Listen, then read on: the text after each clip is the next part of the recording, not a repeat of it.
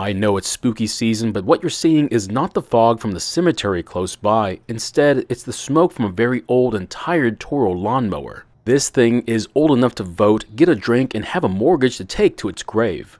But seriously though, just because it's old doesn't mean you have to stop using it. It's a tool meant to be used and abused and then die an honorable death on your lawn. And with mower prices sky high and companies recalling mowers for defects, these older units still run, and you should definitely consider one if you need one. Now you will need to keep an eye on their oil levels because the older these get, the more oil they'll burn. So if you want to save some money and also have a mower that was made back when companies cared about the stuff they made, well, I think you know what you have to do.